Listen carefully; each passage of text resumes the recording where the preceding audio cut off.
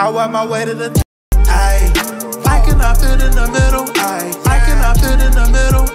I cannot fit in the middle. I work my way to the top.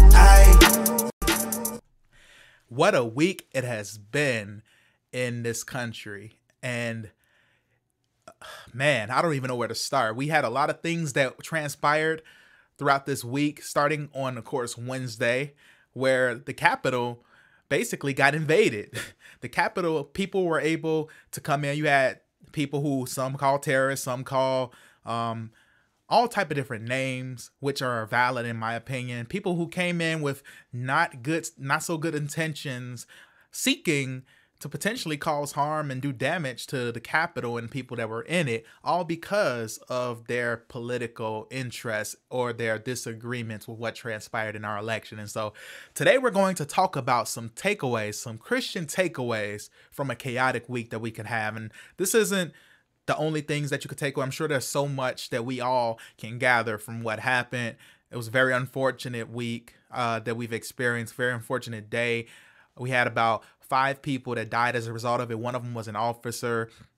It was just crazy. And I'm not going to go too much into my opinions, but the way we're going to do it, and I think what always proves to be effective in these times when we're thinking about politics, when we're thinking about strife, racial injustice, all of these different things, is leaning on the word and takeaways that we need to have as men and women of God in this time. And that's who I'm really speaking to. If you're not a Christian or you don't come from that background, that's okay too. My hope that this video will still reach you in a way, even though this may not be your worldview. But my hope is that this can be in some way, shape, or form edifying to whoever checks it out. So let's get it. We're going to go right in, and we're going to go into Romans chapter 14, and we're going to read a few verses from there. So just to provide a little bit of context, Romans chapter 14, the passage that we're reading from in context, really focuses on causing one another to stumble and being mindful of the differences that we have that aren't necessarily centered in sin, but they are maybe centered in something that could be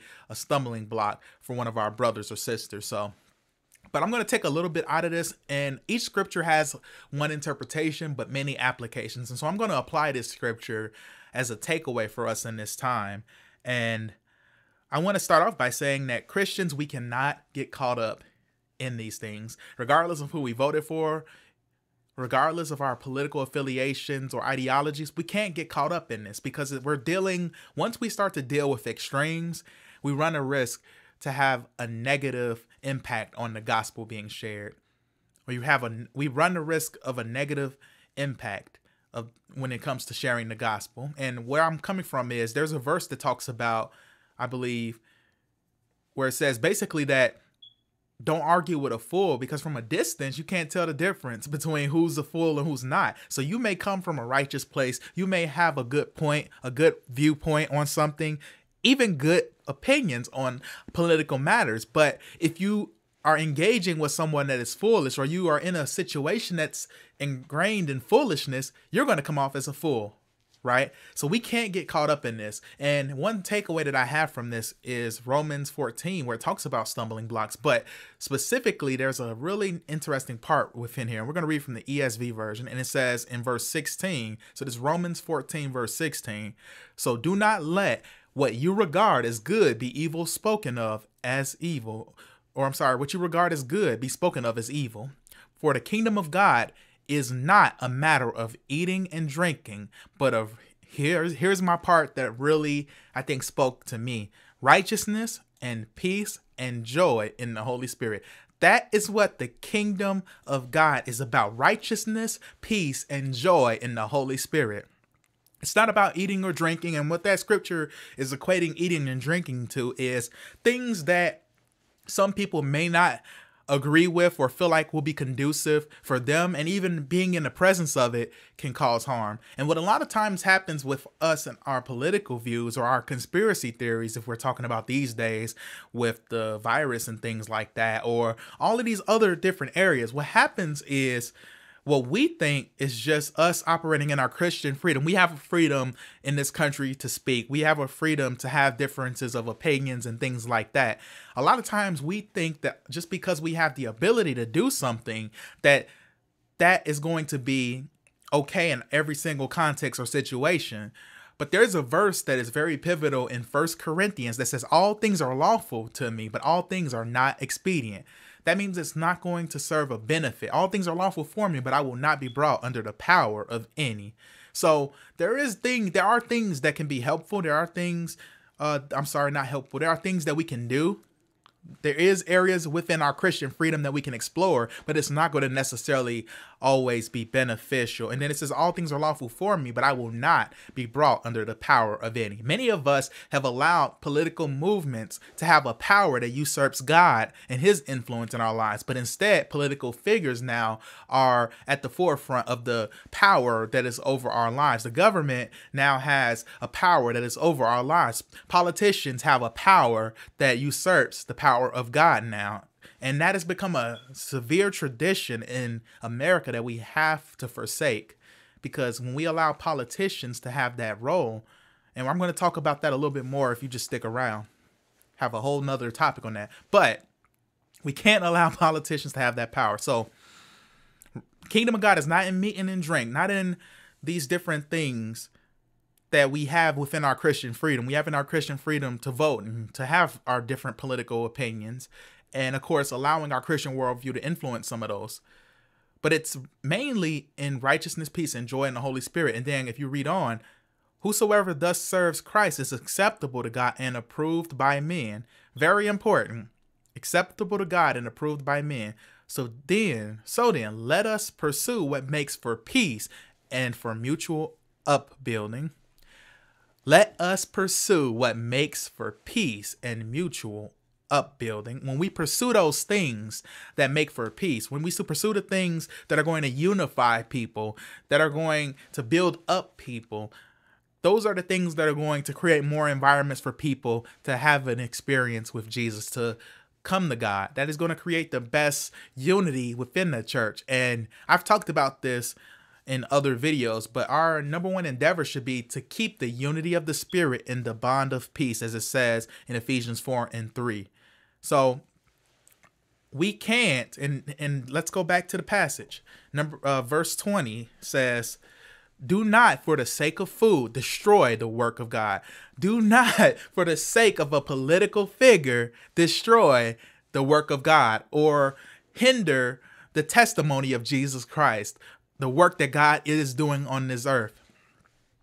Everything is indeed clean, but it is wrong for anyone to make another stumble by what he eats. So again, this is more so geared toward a stumbling block, which is good. That is the interpretation. But the big thing is, let us pursue what makes for peace and mutual upbringing. If our politics divide in the sense that because someone has a difference of a view, that's one thing. We have a right to vote for who we see fit for this country. And some of us vote out of our Christian conscience, which is great. But don't allow our voting, don't allow our political preferences, whether we're liberal or conservative and socially or fiscally or however you want to view it, don't allow those things to be what divides people from unity. Those things should not be what divides, because at the end of the day, everybody has their paradigm of what will be a logical solution to problems or which will make people happy. But at the end of the day, it's all incomplete, because neither are going to push unifying people in Christ Jesus. Neither will unify people in Christ Jesus, because they're all going to be from a secular paradigm, from a worldly paradigm, and how the world thinks. It's going to be influenced by the worldly systems. All right. So no political party has autonomy over the concept of morality from a Christian belief system. So let's continue. We're going to read another verse. And this is what I think a lot of us have missed the mark in. And I know I have from time to time, and I've had to repent over this. But this is what we should be known as and by. A lot of us want to be known as a conservative, social or fiscal conservative, or a liberal, or we want to be known as a progressive. We want to be known by our denomination. We want to be known by our whatever gang we're a part of. I'm calling denominations gangs. Shout out to my brother Bartholomew. He talks about that, and he says, it's like gang banging almost, political parties. But John 13:35, words from Jesus. By this shall all men know that ye are my disciples, if ye have love one to another. If you have love one to another, then you are a disciple of Jesus Christ. Now, what happens is we forget about this. We forget that love is the fulfillment of the law. Having the love of God in your heart, when we come to Christ, having his love at play is ultimately going to be the number one difference maker in people being reached. Because here's the thing. You win more bees with honey. That's a principle thought that we all need to keep. We win more bees with honey. People don't care to know what you know until they know that you care. Then they care to know what you know. If you don't think you care, then they're not going to hear you out. And so we operate by being known by love. And anybody that doesn't operate in the love of God, number one, we should question. Anyone that blatantly disregards love and unity, we have to set to the side. And I'm not talking about just our political leaders, because we understand there's a lot of divisiveness in politics all across the board. But we have to really make a priority for us to focus on unity, especially in these divided times, because like it says in verse 19 of Romans 14, pursue what makes for peace and for mutual upbringing.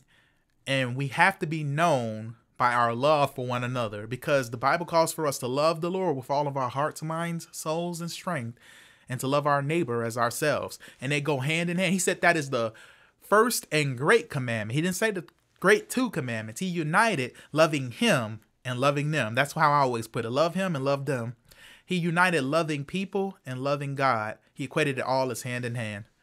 And then the other verse and this is another passage that I thought was helpful too, was in 1 John 4, verse 7. It says, "Dear friends, let us continue to love one another, for love comes from God. Anyone who loves is a child of God and knows God. But anyone who does not love does not know God, for God is love." And it goes on to talk about how God showed his love and what real love is. And this is from the NLT version. Then it says in verse 11, "Dear friends, since God loved us that much, we surely ought to love each other. No one has ever seen God, but if we love each other, God lives us, and his love is brought to full expression in us." And what's amazing about this passage is his love manifested inside of us by his Spirit is what shows people God is real. God can be made manifest, and God can express himself outside of just his people. But guess what? A pastor once wrote a book called He Sat Down. And in that book, he talked about how Jesus sat down on the throne so that the church can be used. The body of Christ, as it's referred to, can be used to share the gospel. We often hear people say God doesn't need us. And you know what? That is true if you're looking at a literal sense, because he's almighty, all power. He's omnipotent. He's an omnipresent God. I mean, he doesn't. He's all knowing, almighty, all powerful, and omnipresent. He doesn't need us, but he chose to need us. He made the distinct choice to work through his people, to fill our hearts with his Spirit and make a whole bunch of mini Jesuses, in a sense. Not making us, equating us to God, but by his Spirit using us the similar way that he would use his own son. So I hope this has been helpful. These are the main takeaways. So if you want them in listed out form, number one, understanding that we can't allow our political differences or our worldview differences outside of the faith, things that are politically driven, we can't allow those things to become the stumbling blocks for somebody coming close to Christ or wanting to be connected to a church. Many people are stopping coming to church. I talk to Christians often, and there are people who you wouldn't even know were Christians who do believe, but have disconnected themselves from the church because of politics. So number one, let's get off the political tip. We can have our political opinions, but let's get off of that. And let's focus on, as it says in Romans 14, let us pursue, 14:19, let us pursue what makes for peace and mutual upbuilding. Number two, let us be known by what we are for, not what we are against. Let us focus on what we are for, which is we're known by love. And let that love continue to show. So, hope that has been helpful. That is something that we must take away in this time. Make sure you share this with somebody. Share this with somebody that's struggling with these topics. And Just remember, let us be known by love and our pursuit for peace and righteousness. I work my way to the top, ayy. I cannot fit in the middle, ayy. I cannot fit in the middle, ayy. I cannot fit in the middle. I work my way to the top, ayy.